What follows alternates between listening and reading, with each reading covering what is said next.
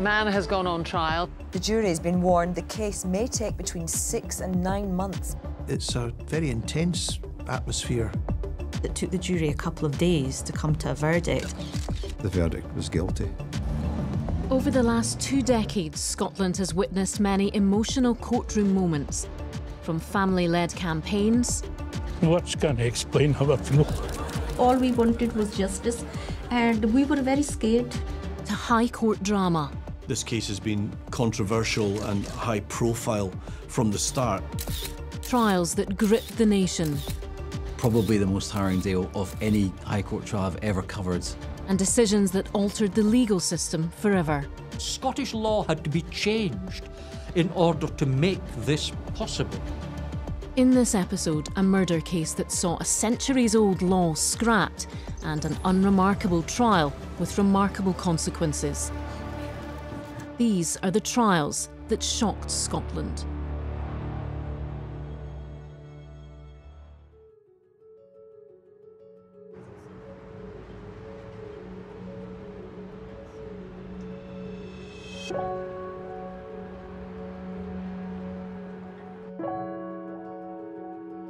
Helen and Christine were both 17 years old. They'd just started working. They were friends. They'd gone out with some other friends, you know, on a Saturday night. Helen was dressed in all her finery. She had bought a brand new, very expensive Burberry coat, the very latest in fashion, and they were dressed up and they both looked like $1 million. They were last seen leaving the World's End pub at around about 11 o'clock with 2 men.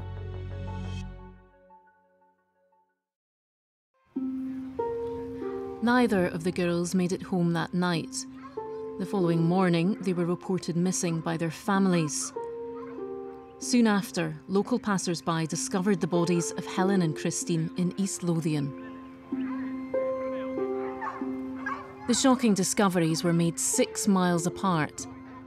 Their deaths would soon hit the headlines and become known as the World's End Murders, named after the pub in which they'd last been seen. It really was a death of innocence, and it was a sort of a milestone, because if you're from Edinburgh and if you're a certain age, you will remember exactly where you were. Gradually, we pieced together a number of people who had been in the pub, and we started to do a sort of triangulation, and that confirmed our first beliefs that these 2 young men who'd been in the company of Helen and Christine had questions to answer. Back then, they didn't have the technology. DNA wasn't a thing. The initial investigation, they just basically flooded Edinburgh with police. It was a huge responsibility that hung over the whole force, which of course was why it was so important that it was solved. Despite their efforts, police struggled to trace the 2 suspects, but they never gave up. A breakthrough came in 2004, 27 years later, with advances in DNA analysis. Helen's coat was crucial. They knew there was physical evidence on the jacket. They just didn't have a means of extracting it and detecting who it belonged to. We managed to get a private company. They managed to pick apart that sample of DNA on Helen's coat. They discovered not 1 male sample, but 2. We still couldn't identify the first sample, but when we tried the second sample against the database, it came up straight away. Angus Sinclair. Angus Robertson Sinclair. Angus Sinclair was already serving a life sentence for murder. With Sinclair identified, police now focused on finding a match for the second suspect's DNA. We concluded that the person who had been with Angus Sinclair when they murdered Helen and Christine was a man called Gordon Hamilton, who was Angus Sinclair's wife's brother. The problem was that Gordon Hamilton was dead.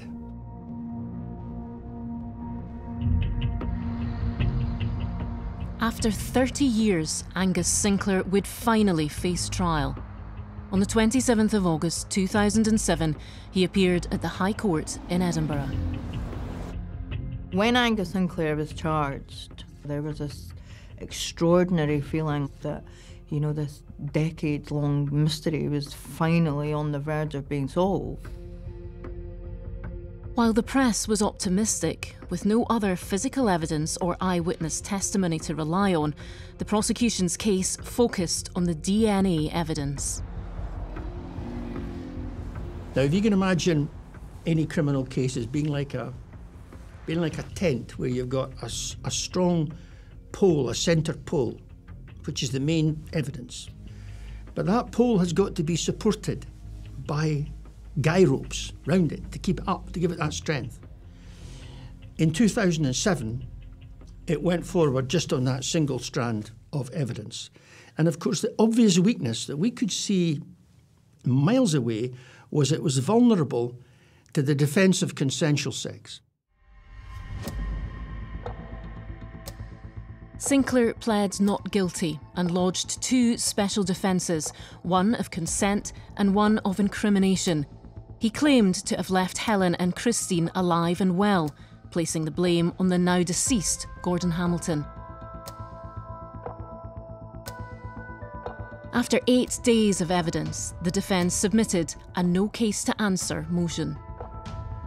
In Scotland, once the Crown, the prosecution, has presented its case, the defence have an opportunity to send the jury out and to ask the judge to effectively dismiss the case on the basis there's not enough evidence to convict.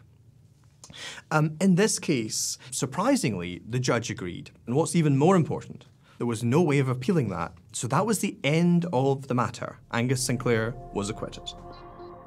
Shoulders were going down, you could feel the tension, the despair that after all those months and months and months of painstaking police work and forensic work, that it was all going to be for nothing. Now, almost 3 decades later, the case against the man accused of murdering them has sensationally collapsed, leaving their families devastated, the police furious, and the Crown Office in crisis.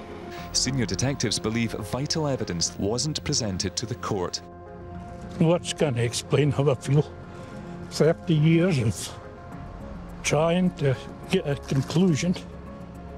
I promised to my late wife that I would stick by this and get justice, which honestly I don't think I've had today. After the acquittal, the media revealed more about Angus Sinclair's criminal past, a violent history stretching back to 1961. He previously served 6 years for the murder of a young girl, and in 2001 was convicted of the 1978 murder of teenager Mary Gallagher, for which he was serving a life sentence. This was a crime that bore striking similarities to the World's End murders. As it stood, the Crown had nothing they could do about this. It's covered by double jeopardy, that principle that you can't be tried twice for the same crime, whether you're convicted or acquitted of it. And therefore, there was really no route back into court in respect of Angus Sinclair. Fortunately, we were not the only people that were devastated, because the media, the body politic, and senior law officers realised that this wasn't right. All credit to the then Solicitor General, later Lord Advocate Frank Mulholland, and Kenny McCaskill, the Justice Secretary at that time. They sensed that it wasn't right and that something had to be done. There was a recognition that something had gone agley. This wasn't a matter that had gone to the jury who had decided that something was wrong. It was a procedural collapse, and therefore, without casting blame on anyone, it was what are we going to do to sort it out. In 2009, following a lengthy review, the Scottish Law Commission released their findings, recommending a change to the double jeopardy law, but advised it should not be implemented retrospectively. All the people who've been acquitted in Scotland at the moment have the security that they can't be charged again. They have a right, enforceable in the courts, not to be tried again. With the help of cross-party support in the Scottish Parliament, the Justice Secretary overruled the recommendations, allowing the bill to be enforced retrospectively. Very rarely do you have legislation that is retrospective, that is, that looks back. But I think in double jeopardy, given the whole nature of it, that you're only looking at a very few cases, that you are looking at historical cases, then it was clearly something that should be retrospective.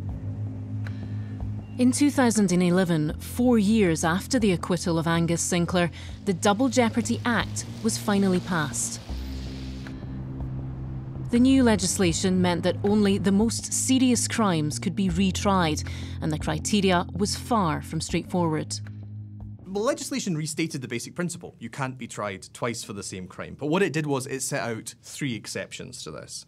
The first is tainted acquittals. So effectively, if you bribe a juror, threaten a judge, and get acquitted, you shouldn't get the benefit of that. So you can reopen those cases. Secondly, where the person who's been acquitted subsequently admits they did it. In that case, where they've effectively been condemned out of their own mouth, we can reopen the case. But perhaps most importantly was the third, which is new evidence. This gave the detectives fresh hope, but it wasn't going to be easy. It has to be a very, very serious case, and it has to be new and compelling evidence. The new and compelling bit is a very, very high test to pass. But fortunately, forensic science was moving on. The breakthrough came with a groundbreaking new technique called Crime Light. It discovered previously unseen DNA samples on the clothing used to tie Helen and Christine's hands and feet. They were able to untie a knot and discovered the DNA entwined in the knot. That then gave the prosecution their perfect in that they were able to say, these are the 2 men that tied the knot. This was not consensual sex. The knots had been tied so tightly by Sinclair and Hamilton at the time that evidence had stayed protected for 37 years. So it was like looking back in history. A man has gone on trial for the murders of 2 teenagers 37 years ago. 69-year-old Angus Sinclair has pleaded not guilty to the crimes. There was always that fear that something else was going to go wrong again. In a surprise move, Angus Sinclair took the stand to give evidence. He'd never done that before in any of the times he'd been convicted. And so when he came into the box and gave evidence, he confirmed that he was a cold, heartless, sociopathic person. He always kept his eyes straight ahead, almost as if he was, focusing on the judge. He never looked at the jury. Not once did he turn his head. The only time he made a sort of body movement was when the prosecution were leading on the knot evidence, and he sort of gave a little, shudder. After a 5-week trial, the jury retired to consider their verdict. You think, has it been enough? Is it going to be a not proven? It's your last chance. And by that time, Helen's father, who'd been an absolute rock in this whole thing, he was there, a man in ill health in his 80s. Just remember the silence, the absolute silence of waiting to hear what the jury was going to say when they came back. He is a serial sex offender and a convicted killer who, after nearly 40 years, has now been found guilty of one of Scotland's most notorious double murders. On both charges 1 and 2 in cumulo, I sentence you to life imprisonment to run from today, and I fix the punishment part at 37 years. Finally, the families of Helen Scott and Christine Eadie had justice. We have waited 37 years for justice. Today, that wait has ended. Decades after their deaths, Helen and Christine's legacy is to have changed Scotland's justice system for the better. Politicians came together for Helen and Christine, and the introduction of the Double Jeopardy Amendment will prevent other families suffering the way we have. Helen's mum had died very young. She never really recovered from Helen's death. She died very young, and Moraine had promised her on her deathbed that he would stick it out and he would see Helen's killer caught, and he did. And he did.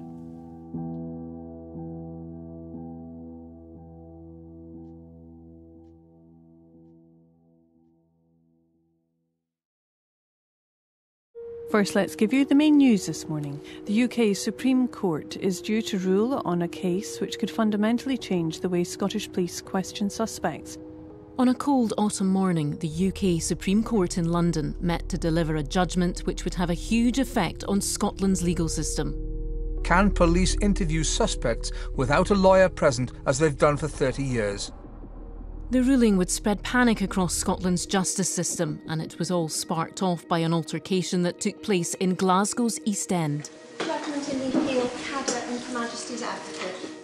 The impact of this case on Scots law was huge. The law goes from small places to big places with very big consequences.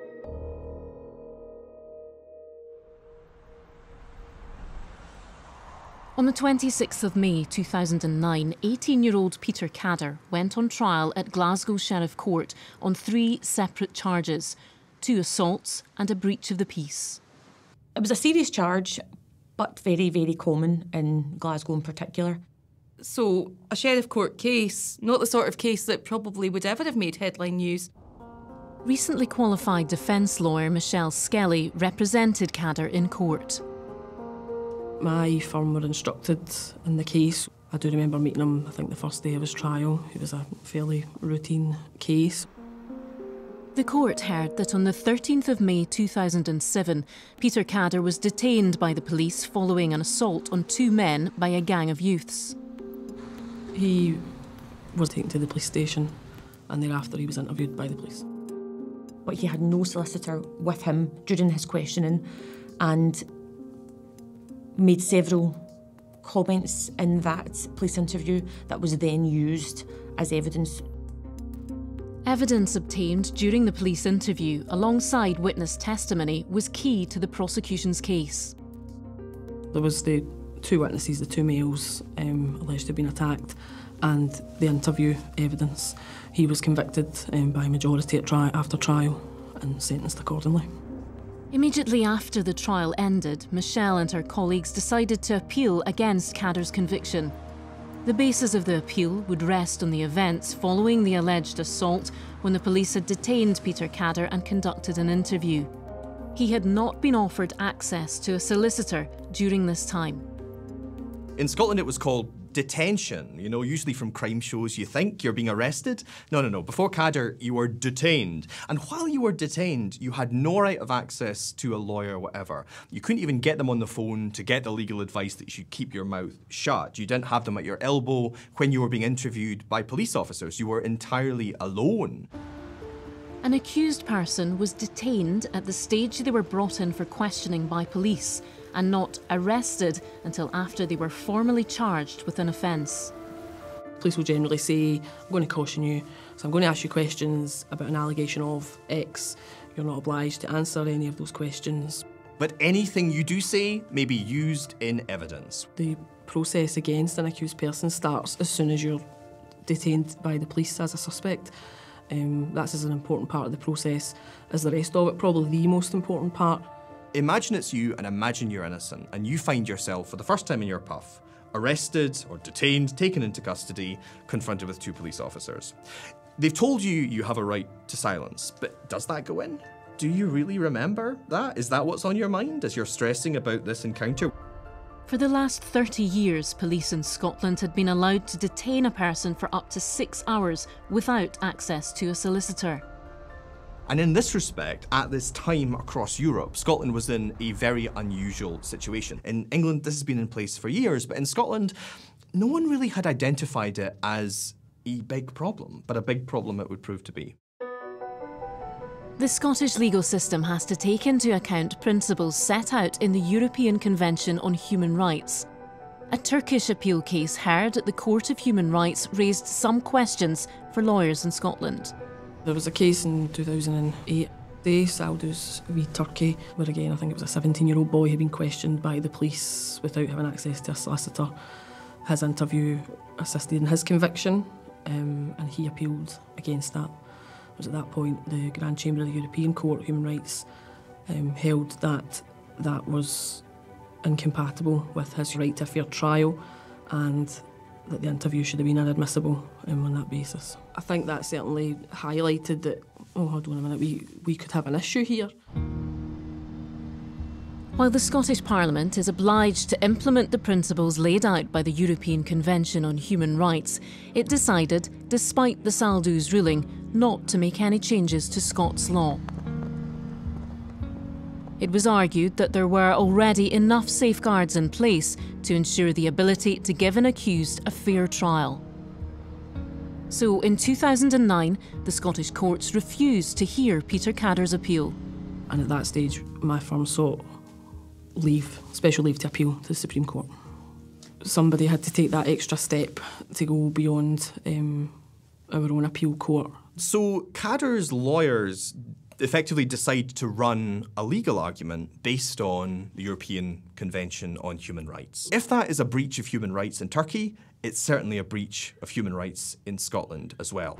The UK Supreme Court granted Peter Cadder's appeal on human rights grounds, on the basis that he had been questioned by police without access to a solicitor. In 2010, the appeal at the UK Supreme Court began amongst a growing concern about the potential fallout if the appeal was successful. In a ruling which could have profound consequences in Scotland, it may lead to the collapse of some current criminal cases. It'll drive up the cost of legal aid and policing.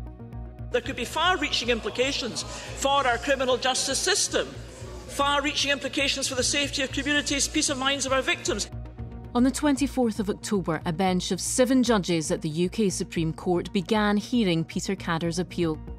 After 2 days of legal argument and submissions from all parties, the judges gave their ruling.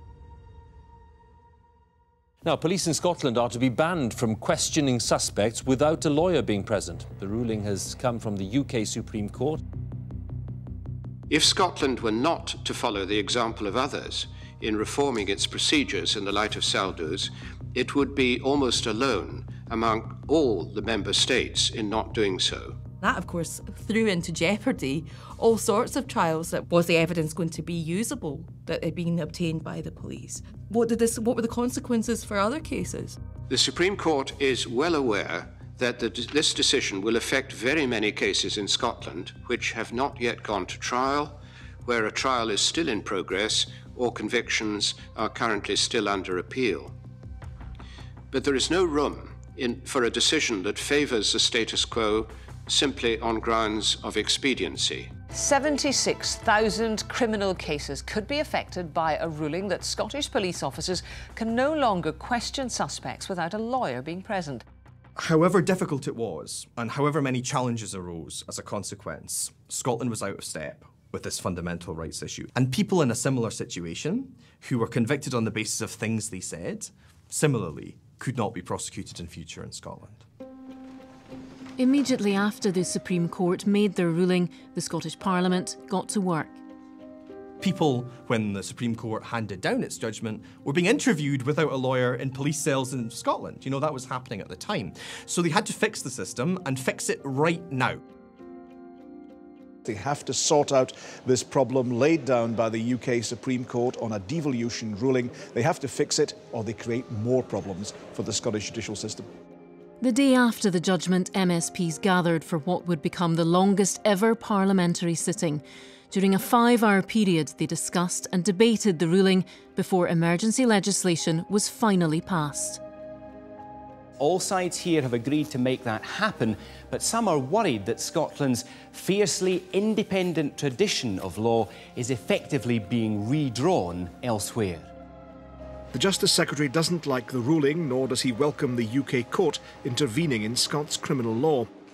But I don't think we should underestimate the significant change that will now be incumbent upon the law of Scotland, brought in by a United Kingdom court that's not supposed to be the final court of appeal for criminal matters in Scotland. It literally was all hands to the pumps. This was significant change. We were going to have to get emergency legislation through in a matter of weeks. I just had to get on with it, and that is what we did. You know, did I welcome it? I didn't really have time to consider it.